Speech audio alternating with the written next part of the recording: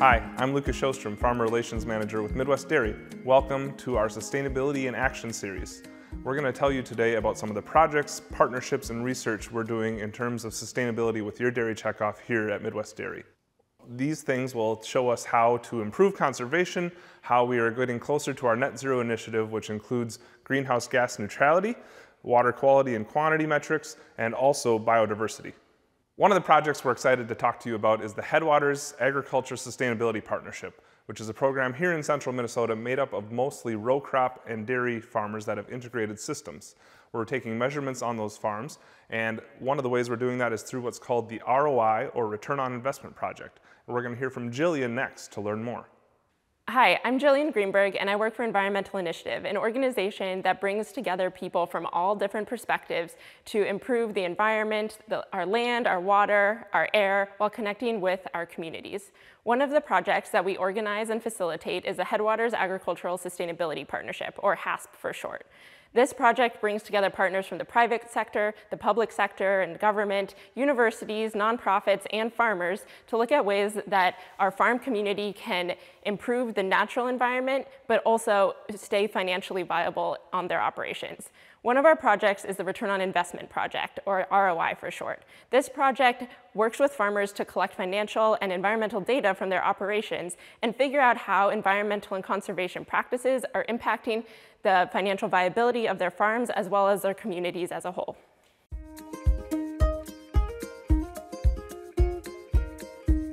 My name is Keith Olander. I'm Executive Director of AgCentric. I work for Minnesota State College Universities. AgCentric is a center of excellence for agriculture. Within our system, I work across several college campuses, and in this case today we're going to talk about farm business management and the economic metrics for farming. So my involvement with HASP came about from the Minnesota Milk Producers Association with an invitation to bring in farm business management.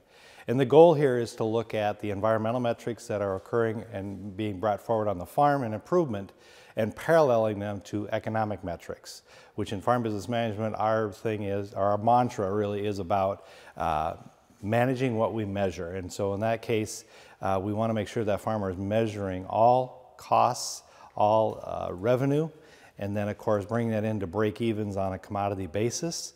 And that's really critical when we think about other farmers adopting practices. They're always going to want to know what's the bottom line, or how does it impact my bottom line. And so that's really some of the answers that we're driving toward through this particular HASP project. Hello, I'm Dennis Fuchs, Administrator of the Stearns County Soil and Water Conservation District.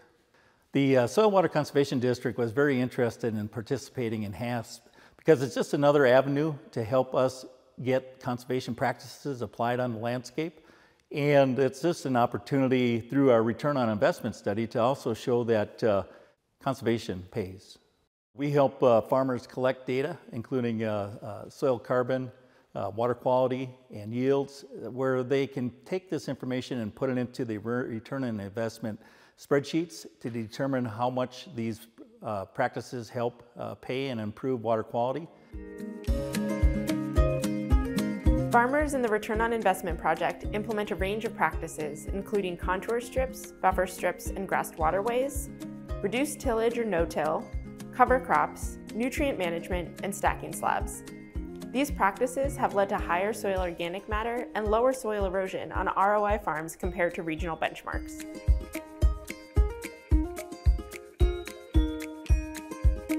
I'm Steve Schlungen. I'm a dairy farmer from Albany, Minnesota.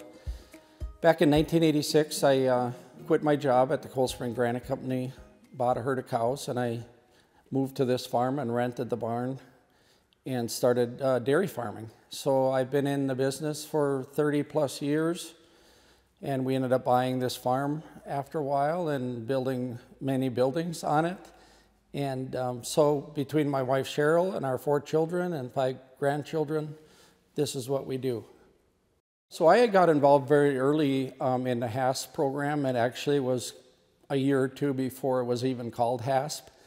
And I just thought it was important to be at the table with this group of people to make sure that any projects that they were looking at helping to do with farmers, that it made sense for farmers to do, and that it would be good for the environment and would be good for their bottom line.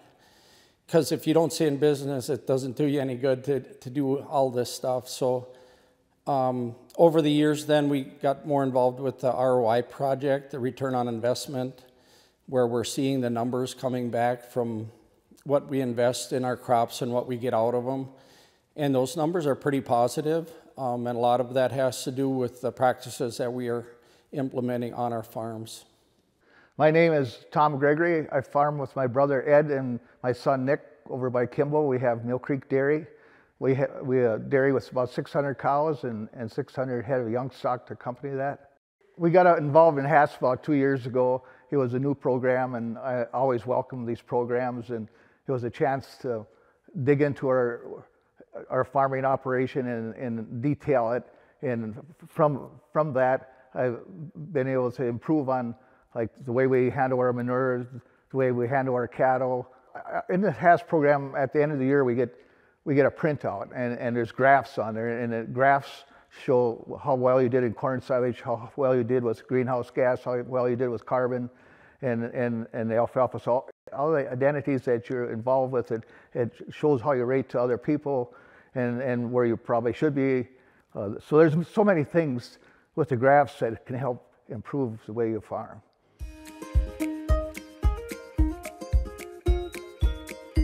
What we're seeing when we look at the various sorts out there specific to the environmental metrics, and I'm going to pick on water quality certification.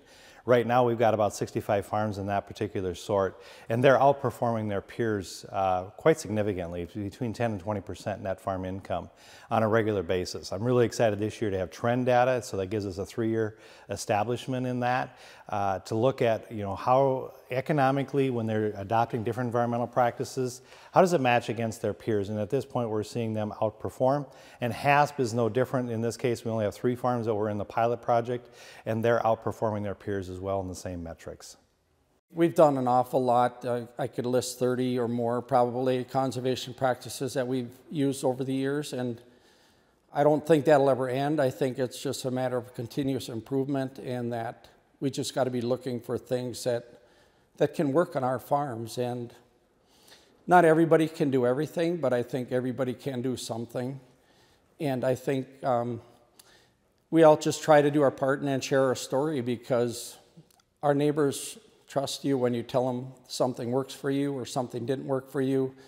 And I don't think there's any better way to share good stories than by sharing your story with your neighbors and whoever is willing to listen. So, as we move from the pilot phase of this project, where we had 3 farms involved, to the expanded phase, where we'll be collecting data from at least 10 farms every year, we'll be able to tell larger and more impactful stories about how conservation practices on farms are impacting the financial viability of these farms, as well as the environmental impacts they're having on their communities.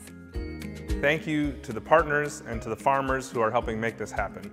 What we've learned already is farmers are implementing these conservation practices, ready to implement these conservation practices, or just simply need to learn more about them. To take your next step, please reach out to a farmer relations manager like me, and you can learn about where these resources are and how Midwest Dairy is reinvesting your checkoff dollars into projects like these. The HASP ROI project is something we're really excited about to move conservation forward here in the Midwest Dairy region.